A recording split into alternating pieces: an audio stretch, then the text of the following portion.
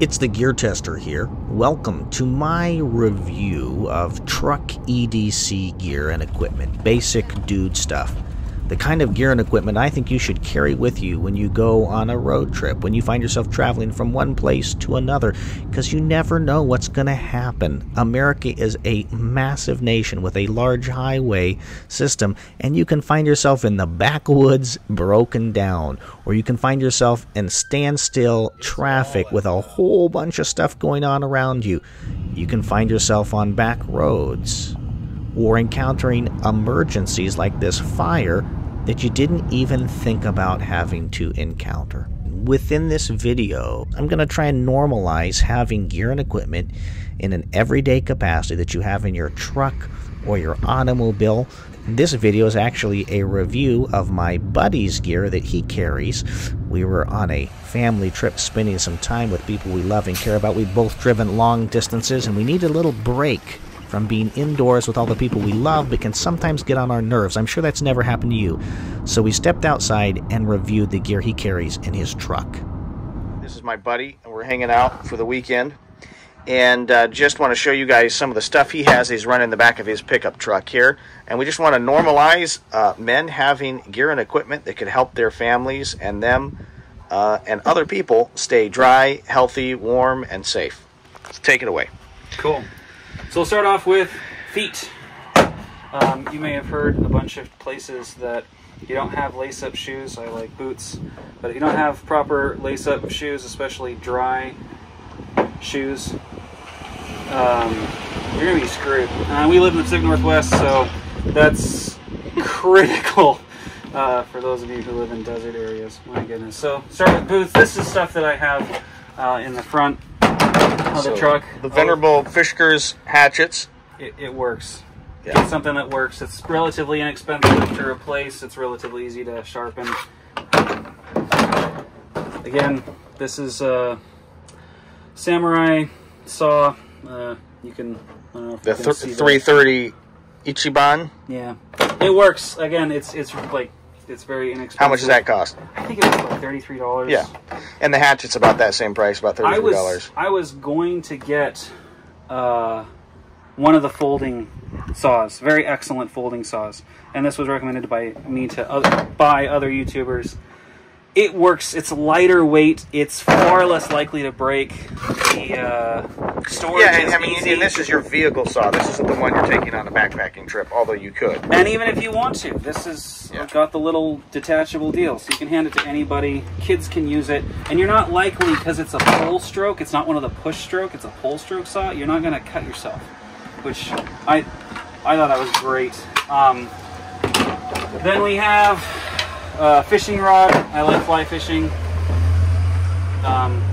All of the things up front typically so this is a fly fishing rod. Yeah, I can pull it out really quick. It's a G Loomis NSX 5-weight. I won't pull it all the way out, but it's cool. I don't want to break it, so I keep it in this. Works. And it's not a spinning rod. It's not a combo where you could do a spinning rod. No, it's the G Loomis NRX. Sorry, 9-foot 5-weight. Perfect. And so these are the things that I use. I use these on a regular basis. And so you're already preloaded, so you might throw sleeping bags, tents, that kind of some food in and go, and you already have a bunch of stuff ready to roll. My wife and kids and I slept in the back of this last weekend.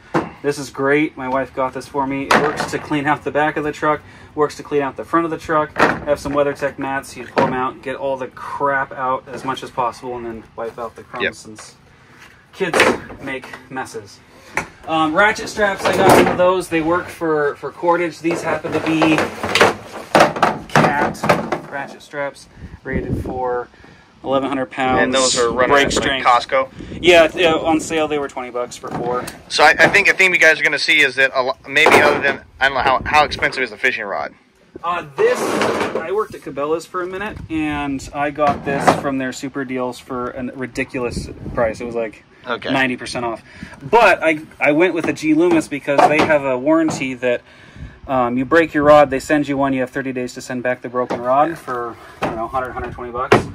And I've already used it once because I break There you stuff. go. But so a theme is that between the ratchet straps, the saw, the Fischger's hatchet, this is not thousands of dollars worth of gear. So if you lost it, if it got stolen out of the back of the pickup, it's not the end of the, you're not losing. Now, the boots are a different story. But these, well, they are, but they aren't. So these I found for $50 used. The guy used them for 1 season, so they are beat the crap up.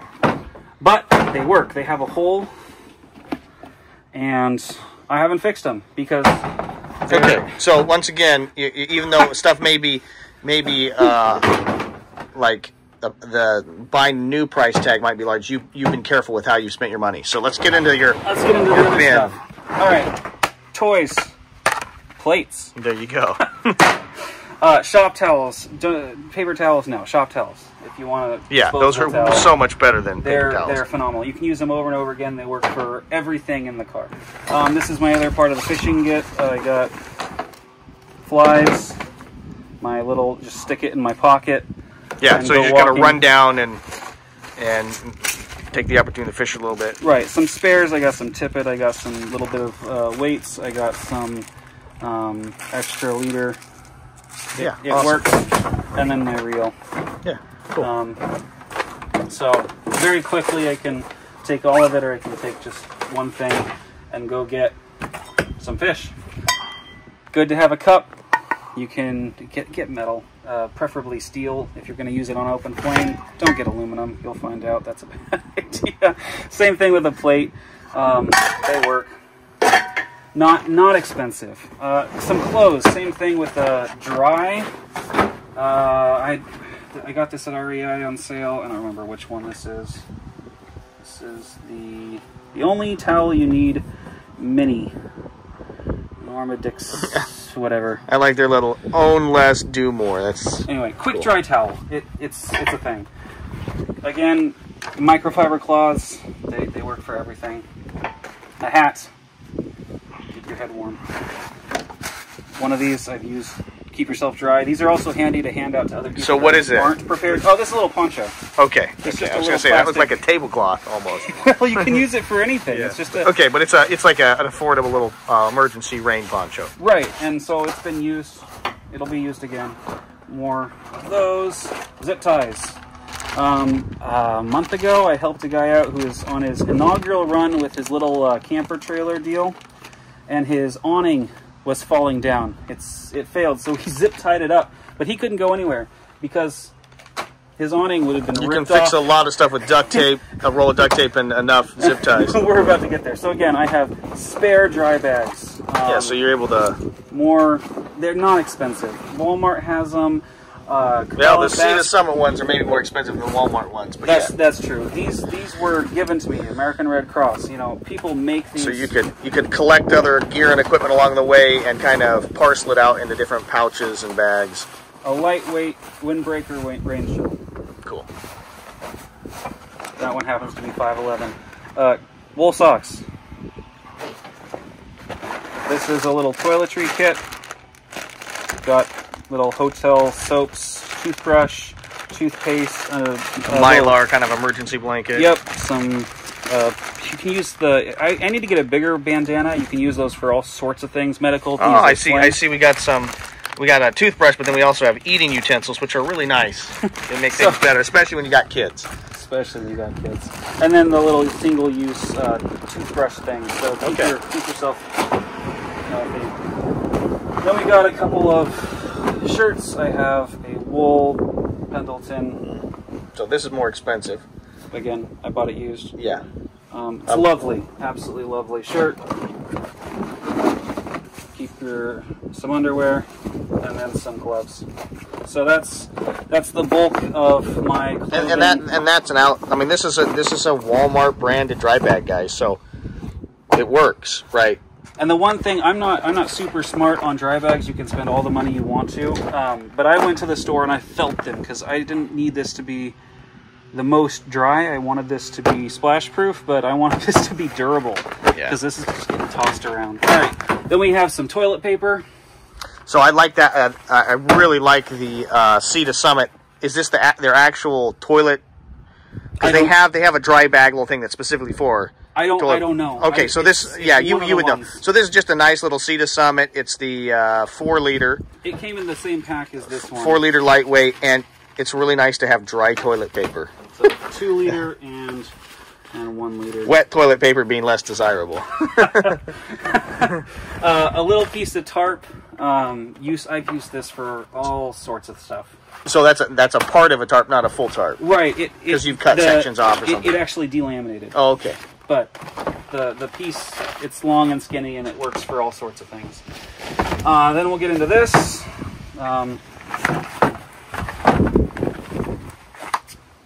5,000 lumen flashlight. Again, and that as rechargeable. Show them how it's rechargeable. So I got the plug up front, but you plug it in, and you got. So he's able to charge it as he's running his car, and then you also have backup. Right, and then this also will tell you as you turn it on where your, I don't know if you can see that, but where your charge is on the little lights. And then it's got a backup. That's cool. Fuel cell. That's cool. Then we got tape, duct tape, electrical tape, masking tape. I got a little one of these pull-out lanterns. This one particularly works great hanging in there, and then you can adjust your... Right, so that makes it more comfortable if you're spending the night. Do you guys throw a mattress in the back of this thing? Last time we just used an IKEA mat. Okay. Mats. Yeah, but so that a lamp like that makes it a lot nicer to spend the evening in the back of your truck. Right. I got some 550 paracord. And then, again, I told you this, but I think this is one of the most important pieces of kit when I'm truck camping or whatever.